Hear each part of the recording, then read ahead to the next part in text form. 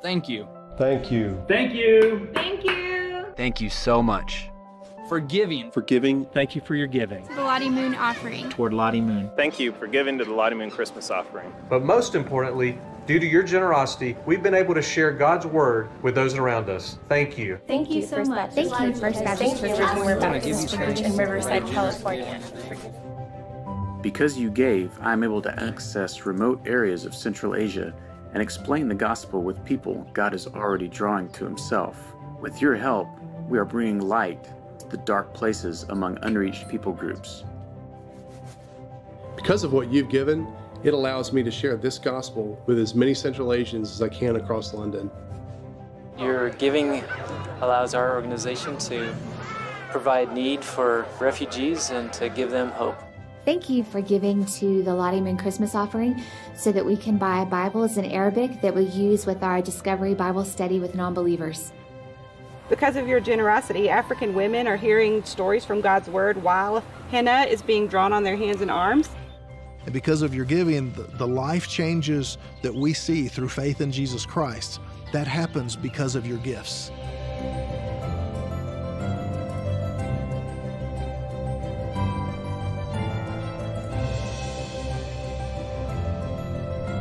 Thank you for giving to the Lottie Moon Christmas offering and helping to provide this wonderful water filter here in northern Thailand. Your giving allows me to continue with my medical license here in Ghana, where I can not only do surgeries, but also the patients have the opportunity to hear the gospel. So thank you. Because of your giving, I'm able to speak to these 1,000 kids every Wednesday morning. Thank you. Thank you, First Baptist Church. Thank you, Faith Promise Church. Thank you, Sabino Baptist Church. Thank you for giving to Lottie Moon. Thank you, and God bless you.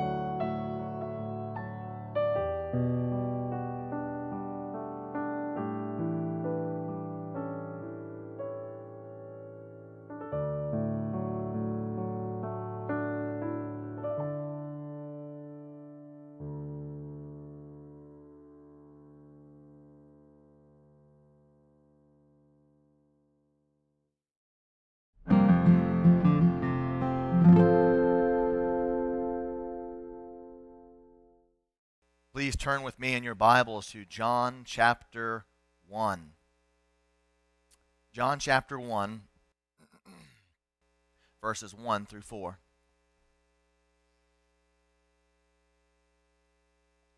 The title of today's message is Light and Life. Thank you for those joining us here this morning and those joining us online. I don't know if you've ever had the privilege of being able to go to Carlsbad Caverns in New Mexico. It's not too far from here, and it's a beautiful place.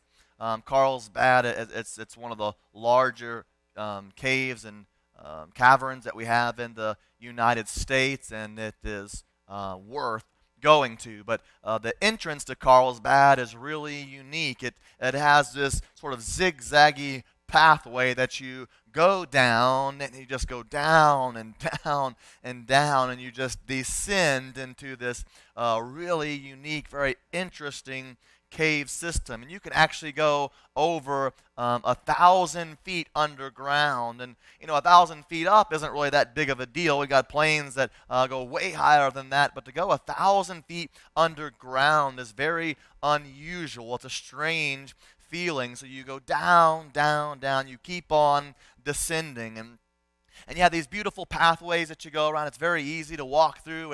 It's lit up. It's got light and recessed light, and it's beautiful to see and walk through. But I remember one particular place that we went to. They take you deep into this cave, and it's got lights, and the people have the rangers there have their lights and their flashlights on their head, and then they say, all right, everybody, sit down, and we're going to turn out the lights. And they turn off the lights deep and dark in this cave, and there is no light shining through whatsoever. It is a palpable, it is a darkness that you can almost feel. You can't see your hands in front of your eyes. It's incredible how incredibly dark it is down there in this cave. And then the ranger will strike a match. It's incredible how this tiny, seemingly insignificant amount of light brightens up the cavern. And it seems like you can see all around. And it's a cool experience. I'd recommend it sometime. In a much more serious and important way, God says that there is a darkness in our world. There is darkness in our country. There is darkness even in our own hearts. But the darker that pitch black moral darkness is, the easier it is for our lights to shine and for us to point us to the true light. See, we live in a dark and darkening world, and there is but one cure for that darkness. See, Christ is our hope for the darkness in our hearts and in our world. So if you would read along with me in John chapter 1, we'll look at verses 1 through 5 this morning. In the beginning was the Word, and the Word was with God, and the Word was God. The W being capitalized here because the Word is referencing Jesus Christ. So the Word was with God. Jesus was with God. He was in the beginning with God. All things were made through Him, and without Him not anything made that was made. In Him was life, and the life was the light of men. The light shines in the darkness, and the darkness has not overcome it. So let's pray. Father, I thank you for this time.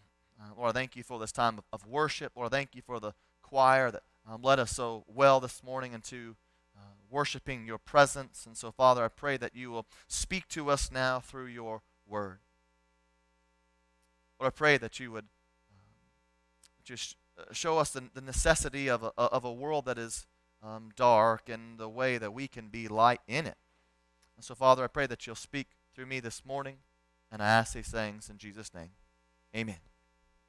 Point number 1, we see the light entered the darkness.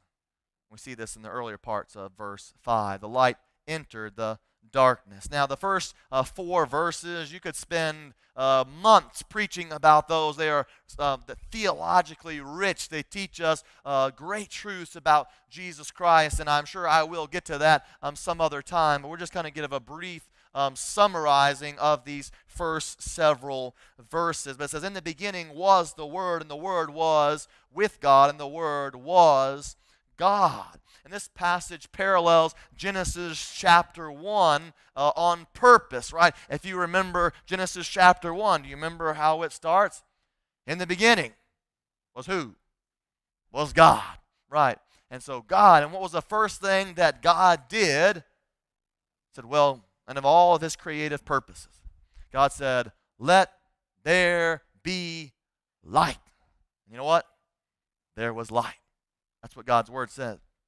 And so, not the literal light, but God is saying that Jesus in the beginning was God, who is Jesus Christ, and he was the light, and the light was good. That God is the source of light and life, and Christ is the source of light and life. That he was in the beginning. All things were made through him, and all things were not made without him. Without nothing was made that was not made by him. This is the self-existent Christ, that there has never been a time when Jesus Christ did not exist, that he is eternal, and so is God the Father and God the Holy Spirit, that they are the heavenly being. Every other being or human being in creation is a person that is becoming in one sense or another. So Christ, God the Father, God the Son, and God the Holy Spirit are the only ones that are not becoming anything else. They are the true beings. Christ does not grow because he cannot grow. He cannot mature or grow smarter or wiser or kinder. He is at full capacity.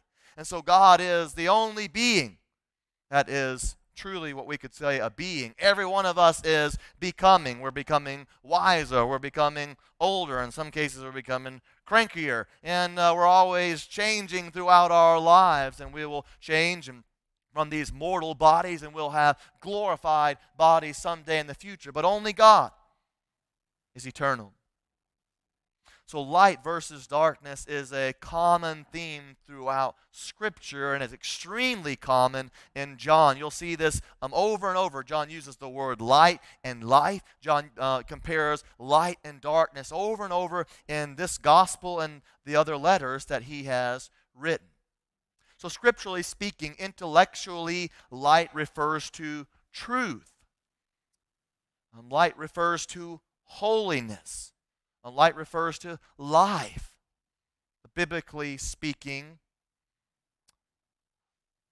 darkness refers to falsehood, and darkness refers to sin, and darkness refers to death. C.S. Lewis writes, I believe in Christianity as I believe that the sun has risen, not only because I see it, but because by it I see everything else. And the gospel has illuminated our mind to the truth that God wants us to know about him and this world, this reality. We learn from God's word that Satan's kingdom is a kingdom of darkness. It's a domain of darkness. Colossians 1:13 says this, that he, talking about Jesus, has delivered us from the domain of darkness and transferred us to the kingdom of his beloved Son, that Satan rules a kingdom that is dark. The main characteristic of Satan's kingdom is moral and spiritual darkness. Now, if you go deep enough in the oceans, you will get it so deep in the water that light cannot penetrate. It's hard to grasp that. But there are creatures that are on the bottom of the ocean, and they have adapted to life in the darkness, and so much so that some of them can't even see. They don't. It's not a necessity there because there is no light, and so they've adapted to their surroundings so that they can interact and so they can survive. They've adapted to the darkness. They're creatures of darkness. And Scripture says in a very real sense that people in Satan's kingdom, they've adapted themselves to the darkness. Maybe that's the lifestyle they grew up in. That's the culture they were raised around. Maybe that was the lifestyle that they chose, but they have adapted to darkness. It's a domain of darkness. This domain, this kingdom is ruled by lies, deception, and guilt. And it always, always, always results in pain. If you ever watch the news, and I encourage you to do that sparingly like I've done before, right? And sometimes you'll see something and you'll see evil actions done by a person, or a vote that is completely beyond any sort of comprehension, or actions done by a group of people or individuals, and you go, there is no logical, rational explanation for this. This makes absolutely no sense. And understand, it does make sense if you understand that there is a domain, there is a kingdom of darkness. And Satan and his minions are ruling that darkness, and he wants that darkness to infect all people's hearts. It says, believers, we are called out of darkness to retrieve those still in the darkness. Are you listening to me, church? We are called out of darkness to retrieve those still in darkness. God didn't just save you from the darkness, from the dark domain of evil, lie, deceit, and pain, so then you can live on your perfect, happy life. No, that's not why God has exclusively done that. He's brought you so that you could bring other people out of this moral and spiritual darkness. This was long foretold that this would be the role that Jesus would play and that he would place on his church. In Isaiah chapter 42, verses 6 through 7, written hundreds of years before the Christ came to this world, he said, I am the Lord. I have called you in righteousness. I will take you by the hand and I will keep you. I will give you as a covenant for the people. Listen to this, church. A light for the nations, to open the eyes that are blind, to bring out the prisoners from the dungeon, from the prison those who sit in darkness.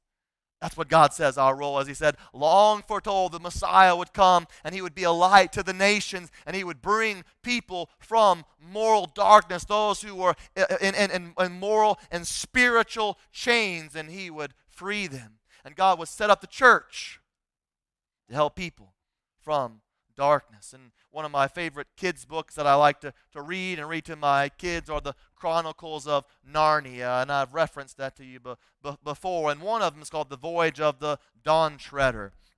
And in this particular story, a king sent out his lords into all the lands of Narnia so that he could find the ends of the world.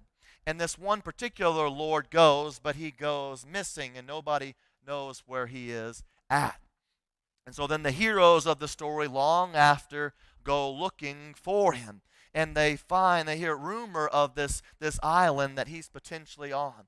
And it is called the Dark Island. But it has this reputation that sounds good. It says that all of your dreams will come true on this dark island. Sounds pretty good, all your dreams to come true. And so the heroes of the story come to this dark island, and it's surrounded by this perpetual misty darkness that you cannot see through. But they steel themselves and they get the courage to go into the darkness to look for this friend of theirs, this Lord, and they end up finding him in the darkness, almost on the brink of insanity. On the brink of suicide. He is in a bad spot, and so they begin to try to get him out of there, but he tells them this is the truth of the island. It's not simply an island that makes your dreams come true. It's an island that makes your nightmares come true. And so he has been trapped in this spirit, this island, this darkness, all by himself with no way out. And so then the people, the heroes, they begin to be frantic and afraid, and they've been trying to leave this island, but they can't seem to leave it themselves, and the fear and the horror of this darkness begins to weigh on them. And then one of the heroes prays for Aslan's help, and in that story, Aslan is the Christ figure. He is Christ in Narnia. And a light comes and pierces the darkness, and this seabird leads them out and saves them from this living nightmare. Friends, there are a lot of people that have followed down a path that they were sure would make their dreams come true, and it turned out to be a nightmare. They believe this relationship would bring them satisfaction and happiness to their souls and their hearts, and it ends up being a complete and utter nightmare. People begin down this career path, and they're trying to please people, and it seems good at first, and it becomes an absolute nightmare. There's people that begin with a substance that seemed to bring joy and friends, and it's become an absolute nightmare. It's our responsibility as believers to help bring people from the darkness. See, friends, you don't have to be the light. In a very real sense, we cannot be the light, but all you have to do is be filled with the light that is Christ Jesus. And so you don't have to manufacture your own light. All you have to do is be filled with the light, the unfailing light of Christ Jesus, and we can bring people from this moral darkness into the light. Amen, church? See, light entered the darkness. In him was life, and the life was the light of men. He is the source of all goodness, all hope, all light. Look at point number 2 with me. We see that the light cannot be stopped. Look at the latter part here of verse 5. And the light shines in the darkness, and the darkness has not overcome it. See, this light cannot be stopped. We see that in point number 2. So point number 1, the light entered the darkness, and point number 2, this light cannot be stopped. See, Christmas is a celebration of Christ's declaration of war. Now, we don't really say that in our Christmas music most of the time, and we don't put that in. We don't put bows and arrows and light them up on our windows during Christmas. But it was a declaration of war against spiritual darkness. This is a rescue mission that Christ began 2,000 years ago to reclaim His people. And this is an unconventional war with unconventional warriors. We don't fight for land or for resources, but we fight for the souls of men. We see in this passage that Satan and his subjects will resist the light. But they're not going to take this sitting down. See, spiritual darkness comes in many forms. It can come in with drugs and alcohol abuse. It can become with wrong sexuality. It can come with different world religions that don't know the truth. And friends, I've been to a lot of different places. I've been to mosques. I've been to Buddhist temples. I've been to Sikh houses of worship. I've been to Mormon churches. And spiritual darkness is still spiritual darkness. Despite people's sincerity and their moral attempts at goodness, spiritual darkness is still spiritual darkness. And I know that's not a politically correct thing to say, and I could care less about this, but this is what the Bible says. As a people, no matter their sincerity, no matter their desire to do right by their system, if it's not what the Bible says is true, then it's not right. It's wrong. It pulls people away from the light instead of them bringing them closer to their true God. See, all the forces of Satan been trying to prevent life and extinguish the light, but they could not. The darkness could not overcome it, it says in this passage. The darkness has always tried to overcome the light, but has been unable to do so. If you've got your Bibles, look with me at just the next couple chapters over in John chapter 3, verses 19 through 21. talks about the light. Now we know John 3:16 very well, but there's a lot of other verses after that that are extremely significant. Read along in verse 19. And this is the judgment. The light has come into the world, talking about Jesus, and the people love the darkness rather than the light, because their works were evil. For everyone who does wicked things hates the light and does not come to the light, lest his work should be exposed. But whoever does what is true comes to the light, so that it may be clearly seen that his works have been carried out in God. The Bible gives the answer and the solution to all of life's problems. The reason racism, murder, hate, riots, lust exist in this world is because of this answer. Because what it says in John chapter 3, because man loves darkness more than light. That's the answer. Are you with me, church? Now you watch the news, which you should do what? Sparingly, church, right? Been through this.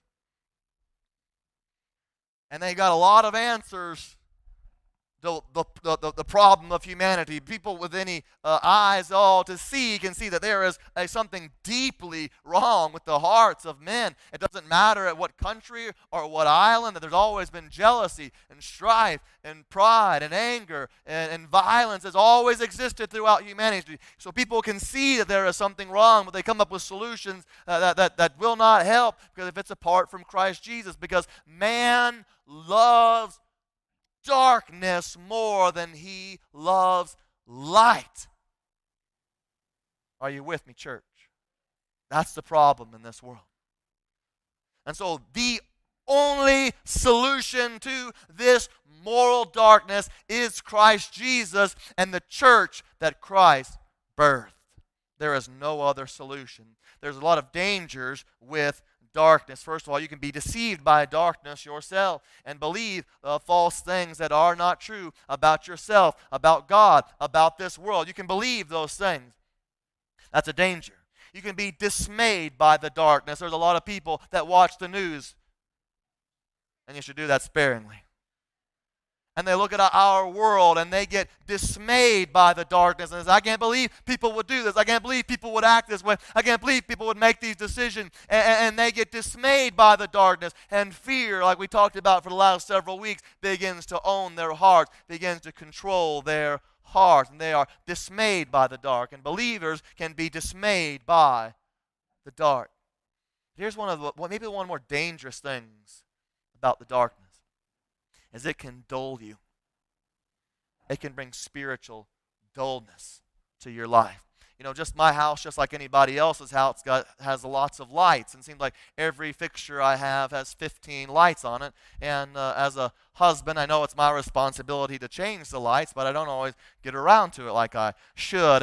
And you know, you'll go into your closet or you'll go into your bathroom and it's got 10 lights and only one of them is out. And I say, okay, well, I can get to that some other time. And then another light goes out and another light goes out. And you know, after a while, you know, you're trying to shave, but you can't quite see in the darkness. And then you go and buy some lights, and you go, wow, I can see this is so much better. I can see what I'm dressing myself in, and I need all the help I can get with it.